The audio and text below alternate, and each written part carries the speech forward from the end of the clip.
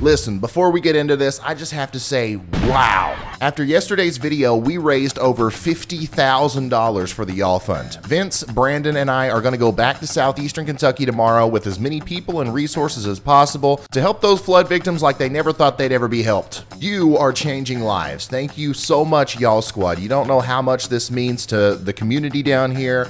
So many people are going to be positively impacted by your contributions. Thank you so much. Unfortunately, more rain is on the way to many people who don't need it, including eastern Kentucky, as this stalled out frontal boundary just won't move. It won't budge. This is likely going to lead to more flooding disasters for many, but at the same time, a lot of other people are dealing with a heat wave and an ongoing drought. The weather pattern is literally feverish right now. It's hot in some places, cold in other places, wet and dry simultaneously, and it's extreme on both ends of the spectrum. Just look at all these potential storms today. They're going to be sliding over the same areas over and over again on the simulated radar. Check it out, 4 p.m. today, we're dealing with heavy rain from Nashville back towards Little Rock, and of course around Knoxville up to Charleston. This is where we actually have that moderate risk of excessive rainfall today, kind of focused on southeastern Kentucky. It doesn't look like we're going to see like severe weather. It doesn't look like these storms are going to have quite the same punch as the last round, but still, the ground is super saturated. It can't hold much water, and any water that falls is going to go directly into those creeks and rivers,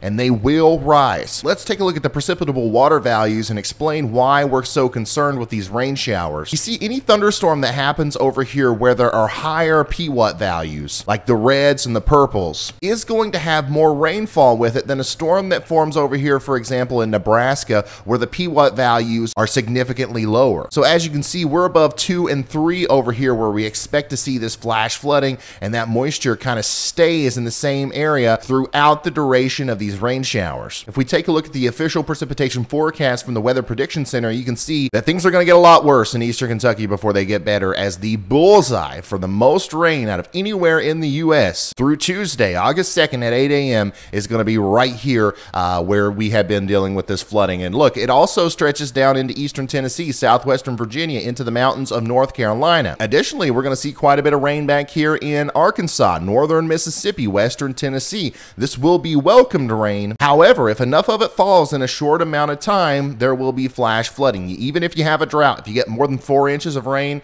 in a really short period of time, you are going to have flash flooding. Now, I know I have a lot of Appalachian folk watching this video right now. A lot of you guys are in shock. Some of you are probably literally scared of rain. You don't want to deal with it anymore. But unfortunately, it is time to go back to not being scared and being prepared. I need everybody that lives even close to a watershed in eastern Kentucky, I need you to pack your bags and get ready to go. If you can see your creek rising this evening or tomorrow morning or any time in the near future, you need to go before it comes out of the banks, okay? I think we all learned last time that it's not okay to wait. Get ready now, have a plan, and know what you're going to do when that flash flood warning comes through. Tomorrow looks pretty interesting as we have that cold front coming through that I talked about yesterday. This is actually probably going to start some sort of severe weather event up here in the Ohio Valley. Watch how these storms really blow up there around 5 p.m. I also wouldn't be surprised if we have some tornadic activity with these storms, because we do have a really enhanced lower level jet stream in place. Lots of CAPE in the atmosphere, as well as we have close to 3,000 joules per kilogram right there where these storms are popping up. Remember, this is on Monday at 9 p.m. It starts diving south, and at this point it could become a damaging wind event. But look, it goes through some of the hardest hit areas in Kentucky, once again bringing even more rain. And I'm concerned about this. Look at this. We have big thunderstorms forming in a line kind of going to the south and east like this. So if this bow echo kind of moves to the east a little bit,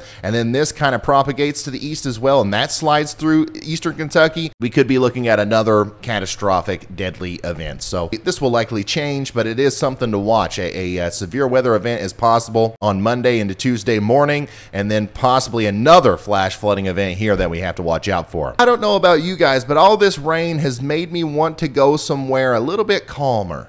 Somewhere with a little bit more of a stable atmosphere. Somewhere like Scotland.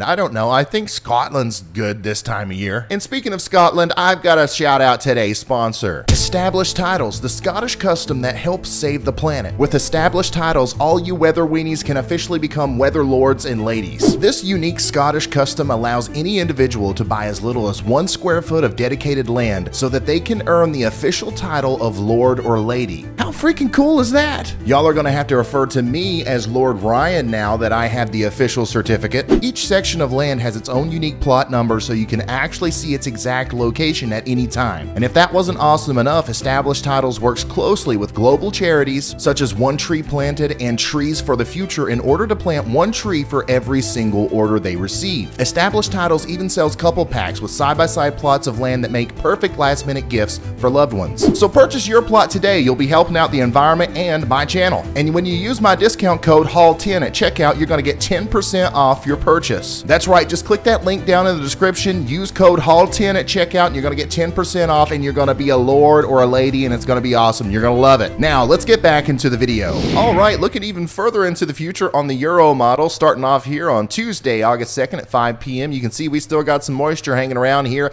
in the southeastern portion of the U.S. Big ridge building back up in the central U.S., bringing that heat, that sweltering heat back. And we've still got some moisture over here in the western portion of the U.S. as well. But overall, things are calm. I don't see any big severe weather makers. We do have a cold front coming through on August 4th that could bring some stronger thunderstorms from Missouri up into the Great Lakes region.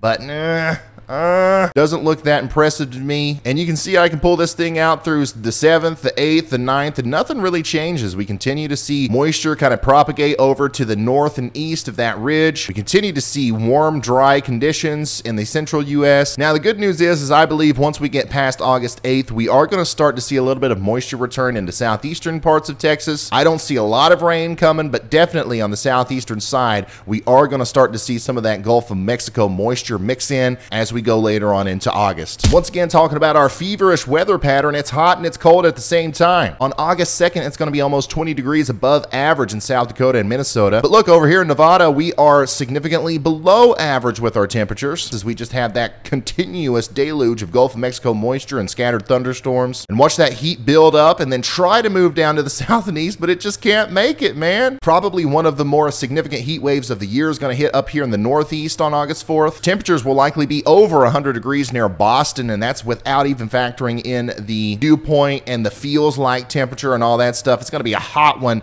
on Thursday and Friday in the northeast. It's not going to last for long though, as a little bit of a cold front comes through and cools you back down to normal. But look at all that returning heat here in the central U.S., Texas, Oklahoma, Kansas.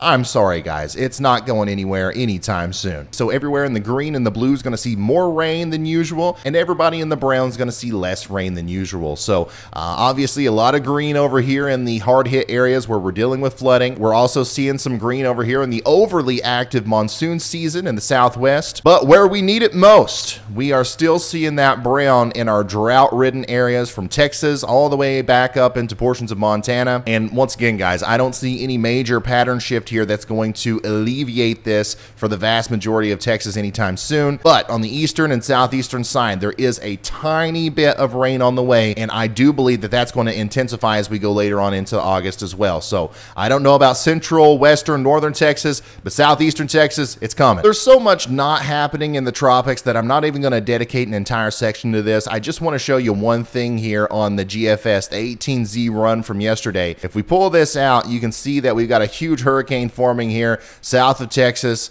on August 15th at 2 a.m. If you hear about this on social media, disregard it, okay? This is what happens. Once you get past 200 hours on the GFS, it's la la land. It's goo goo gaga. It's gibberish. It means nothing. This is gone now, okay? This is no longer a possibility. But the fact that we are seeing these big time goo goo gaga storms popping back up on the GFS means that we are entering a period where it could get a little active out there, okay? So that's all I wanted to say about the tropics. And that's pretty much all I have to say about the entire entire weather pattern. Once again, I want to thank you guys for allowing us to accumulate over $50,000 in the y'all fund. I'm not going to lie, that's a huge surprise. The stickers were a good idea, but we still got a lot of people getting shirts and hoodies and stuff like that. So I appreciate you guys. It's going to allow us to do a lot. Current plan, I think, is to spend like 20 grand on supplies, spend like 10 grand on just giving people money, like finding people who just need $1,000 for this, $2,000 for this. And then of course, we'll probably have to rent some equipment. We might have to hire some people to operate it. I don't know, but I'm allocating like maybe $5,000 towards that. And if we need any more assistance down there, we absolutely will use what's left over. But at the same time, I would like to have about $15,000 left in the fund for the next one. Guys, once again, it could be getting ready to rain a bunch here in Eastern Kentucky again. If it happens in a slightly different area, there could be whole new communities